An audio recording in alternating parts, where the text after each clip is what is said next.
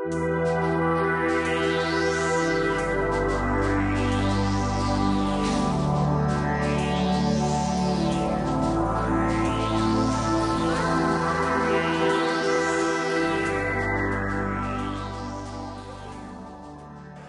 folks, I'm Steve Cullen, editor of Total FlyFisher magazine, and today we're going to tie another deadly killer. Today we'll be tying a Pearly Pheasant Tail.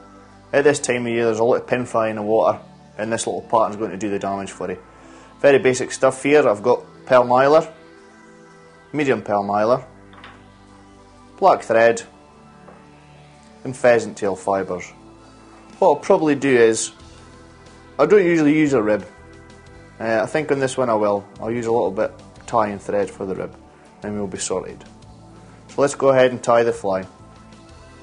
Very simple fly to tie this. Wind on the tying thread. Doesn't have to be neat. Let's just do that again because I want to leave myself a tag end here. That's going to be my rib, you see. Wind down somewhere opposite the barb. That's just there. This tag end of thread here, that's going to be my round material. It'll just make the fly a little bit more secure. Take some long fibres from a pheasant tail, 6, 7, 8, just whatever. Rip it off, see what the stubs together there. Catch it in and try and get the fibres the same length as the hook shank for the tail. So a couple of loose thread wraps. Pull the pheasant tail fibres until you're happy. I'm quite happy there. And lock it in with tighter thread wraps. Very simple.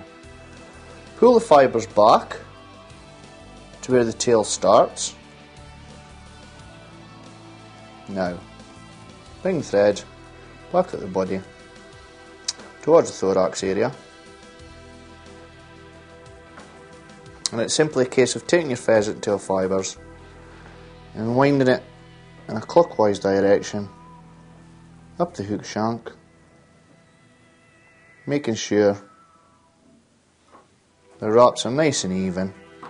There shouldn't be any lumps or bumps on the body. And finally, just lick off with a thread wrap. And get my bobbin under control. There we go. What I like to do is bring the pheasant tail, the stub ends up towards the eye. This means that my thorax area should all be the same thickness.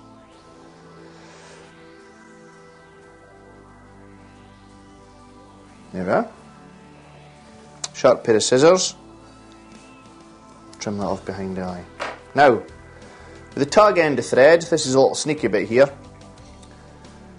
Wind this up in the opposite direction to the pheasant tail. Like I say, I don't normally use it. It's quite a sturdy fly. I mean, I know that pheasant tail fibres are prone to breaking, but because of the slimness of the fly, usually when you're pulling the hook out the fish's mouth, you can get away with it. So there you go. That's the body and the tail. The tail is probably about the same length as the body, as you can see. Now I'm going to take my pearl mylar. No, actually, I'm going to take a thorax. So again, quite a few fibres here. Rip it off the stalk. Quite tough, that one. By the tips, well, I say the tips, probably more the centre of the feather, tie them in. This is going to be your thorax cover. Touch and turns with the thread, up to a point behind the eye, take your scissors, trim the butts. Tidy everything up here, because what we want is the thorax area to be nice and even. So, up to the top, just behind the eye, take your medium pearl mylar and snip it off. Tie that in just behind the eye.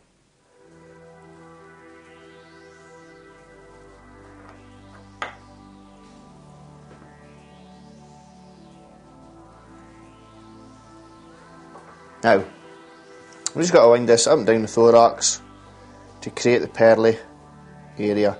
This is great for representing the pinfry, by the way, at this time of year. And there should be an abundance of this stuff. An absolute abundance. The amount of coarse fish we've got in our reservoirs just now. All this warm weather.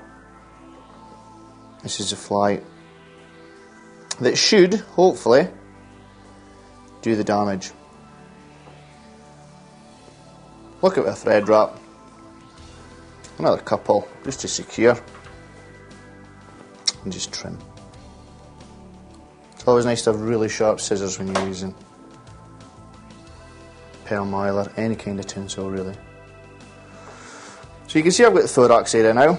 I'm just going to pull the extra pheasant tail fibres that we've got here. Pull it over the thorax area, making sure there's no gaps in the top. And just tie it in behind the eye. Try and keep everything nice and neat and tidy.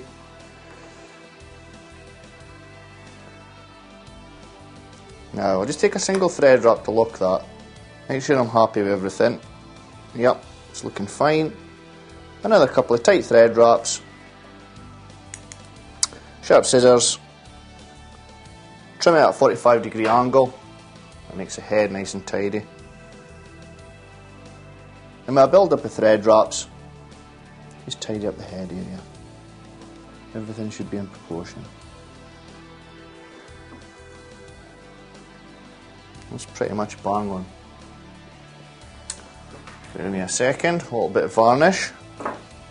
What I'll do is I'll take my whip finishing tool, whip finish down towards the eye, keeping everything nice and even. I've got a little blade on the end here. Keep thread under tension. That's it done. A little bit of varnish now. I need my dubbing needle. Bear me a second. Should have a dubbing needle in here somewhere. There we go.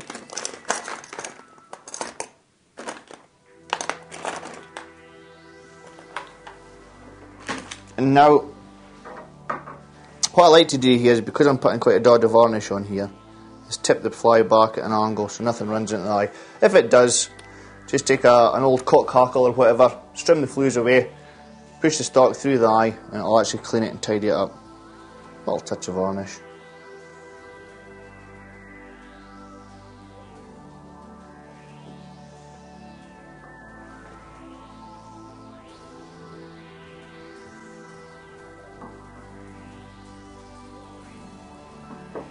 And there we have it. The Pearly Pheasant Tail. Fish it as a nymph, pull it as a lure. It's going to work both ways. Try it in any line density for a floating line through a sinker. A great fly for this time of year, especially when the pin fly is going about. That's it folks, the Pearly Pheasant Tail. Get tying. See you next time. Bye bye.